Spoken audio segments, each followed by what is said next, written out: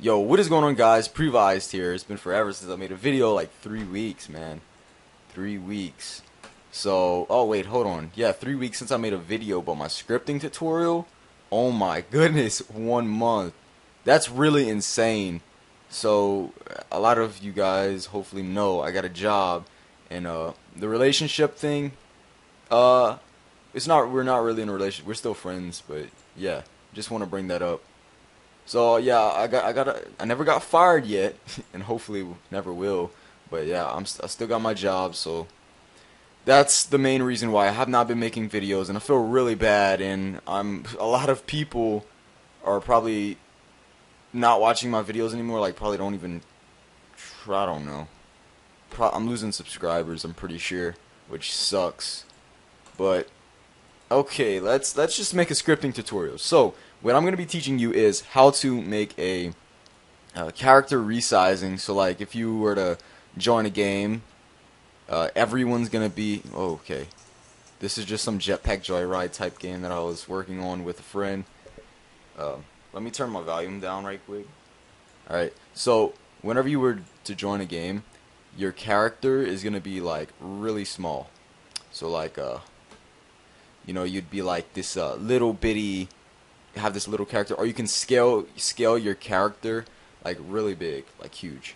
So how this works is, now this works only with R15. So what you're gonna want to do is go to develop, my creations or group creation, whatever you want to go under, and then go to places and go to your game, and then go to configure place. Actually, I think it's, yeah, it's not configure place. It's being very slow. Go back. It's actually under games. Okay, then you go under your game. Configure game. Okay. Avatar type options. Morph to R15. This is what you want to use. So that way, whenever you join the game, every character is going to be R15 based. And then make sure you hit save. This doesn't matter. I would recommend doing standard. But it's really it's your choice, really. Okay. So now that we got that out the way, so we're gonna just go in workspace and let's see how this is set up. Under Fire Dusk, let's go under Humanoid. Now as you can see in Humanoid, there's 4 number values. And now let's mess with this. So body depth scale. So if we change this to 2, as you can see we look really fat. 10. As you can see we look very messed up. It's very laggy. Do 1. Yeah, this kind of, yeah, body height scale, let's do 2. As you can see, we're really tall. So I'm going to teach you how to mess with that. So what I'm going to do is, okay, so I hit play, let's just hit stop right quick. Alright, so it's been forever since I scripted, but I'm pretty sure I still know how to do this. Okay, we're gonna go on server script service, and let's right click in server script service, insert object, script. Alright, so let's name this scale. Let's do body scale. Yeah, body scale. Been forever since I typed on a keyboard. Well, no, not really, but actually scripted. Let's just say scripted, like typed up code. Yeah. Alright. So we need to check whenever the player's added. So we're gonna do game.players. Oh my god, players added connect function, and then inside these parentheses we're gonna do player because it's the player that's being added to the game. Then player dot character added. Oh yeah, I am messing up whenever I'm typing. And then the character's being added. So character added is the event for a player So this is going to, all the code in here is going to fire whenever the character is being added to the game. I think I'm doing this right. We're going to see. I believe so, which has been forever since it's scripted. So whenever the character's added, then we're going to want to loop through the character. Actually, no, we're not gonna loop through the character. We're gonna loop through the humanoid. So let's make a variable, local humanoid equals character. Then we're going to use await for child humanoid. So that way we can wait for the humanoid to be added inside the character. Then we're going to loop through the character. So for I child in pairs. Inside the parentheses, we're going to do humanoid. I'm surprised I still know how to script. My goodness. Get children. It's been like a month since I scripted. Get children do. So child, in this case, child is every child inside of the humanoid, because we're going inside the humanoid and we're getting all the children. So now we're going to check if child is a number value. Then so we're going to check if the child, let me show you what child is in this case. So let's go on our character.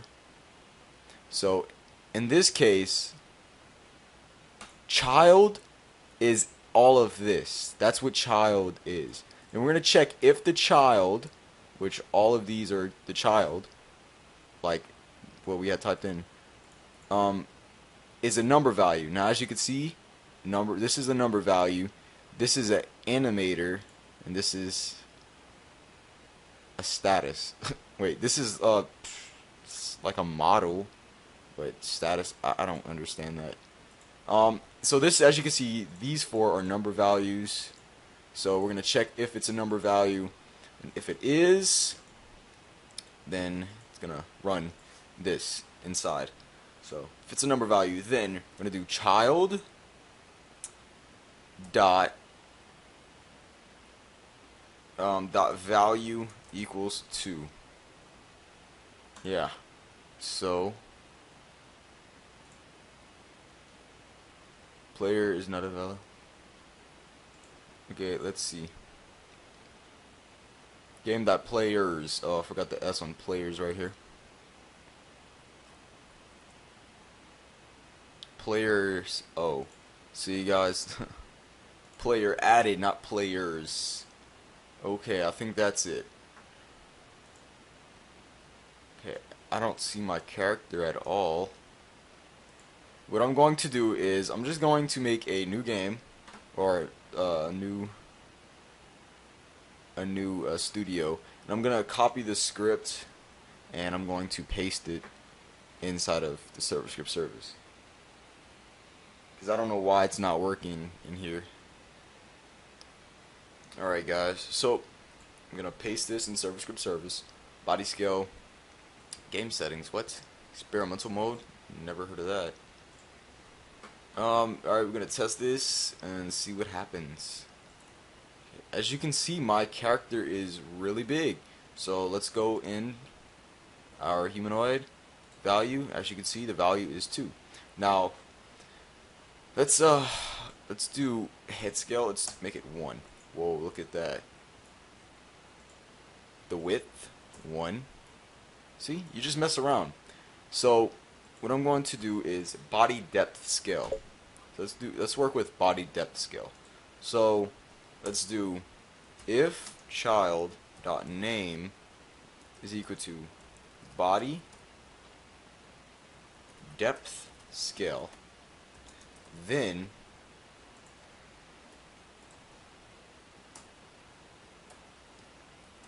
else if child, now let's just add an end right here.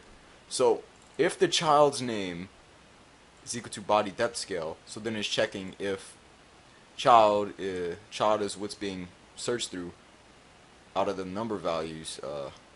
It's gonna check for body depth scale, and if it finds it, then it's just gonna change body depth scale to 2. As you can see, it's working. So yeah.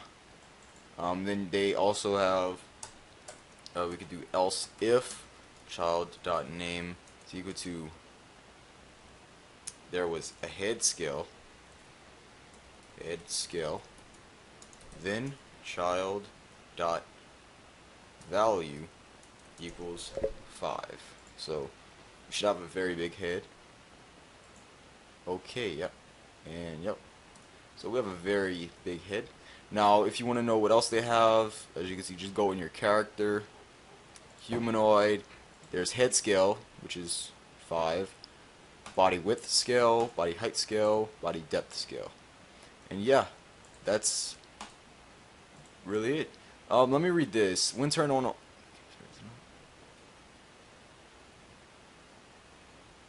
turn off before opening a game to the public. Wait. Wait. Okay. So that's basically it, guys. I hope you guys enjoyed, and hopefully more scripting tutorials will come soon. Later.